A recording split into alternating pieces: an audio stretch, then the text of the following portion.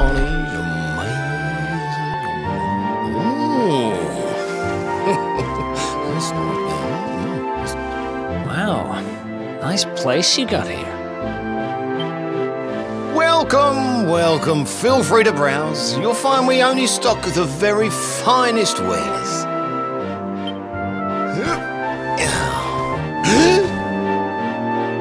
That's good, because I'm looking for something very special indeed. Happen to have any orbs in stock?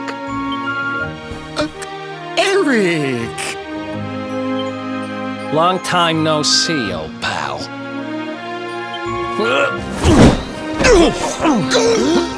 Erik! My brother, my compadre, my partner in crime!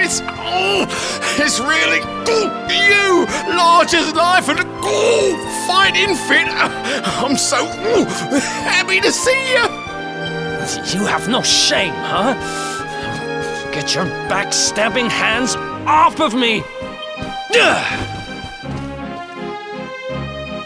You always were full of it, Derk, but this really takes the cake. Admit it. You sold me out and sold the orb so you could buy this place, didn't you?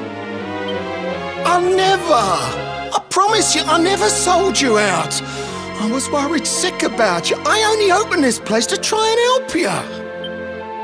Oh, yeah. And how does that work, exactly? How does you opening this place and lining your pockets while I rot in jail help me?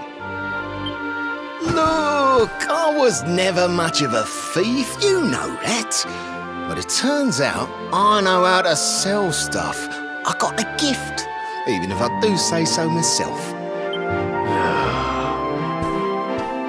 When you got nabbed, I spent months racking my brains for ways of busting you out. I couldn't stand the thought of you being in there. In the end, I realised I'd have to give up the orb. I took it to the king, told him I found it somewhere, and pocketed the reward.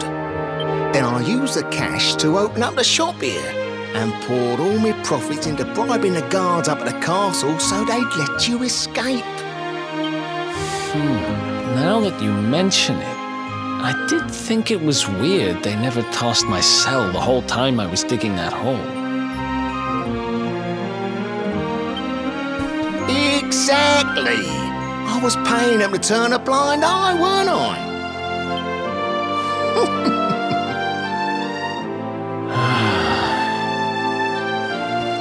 Okay. I'm sorry. I'm sorry I doubted you, partner. That's the spirit! Erik, old pal, it's so good to have you back. But I need that orb. And now we don't even know where it is. Oh, yes, we do. Right this way, gentlemen.